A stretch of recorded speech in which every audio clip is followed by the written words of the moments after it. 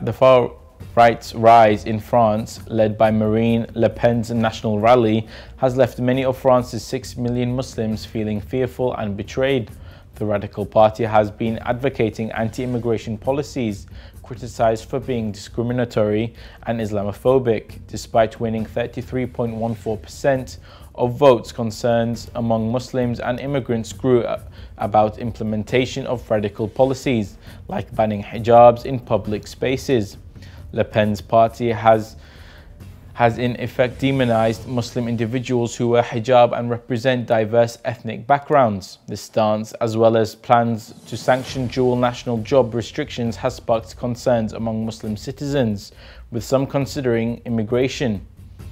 Macron's centrist alliance's defeat in recent elections and the potential consequences of a far-right government, including increased police violence and discrimination, are worrying for many French citizens.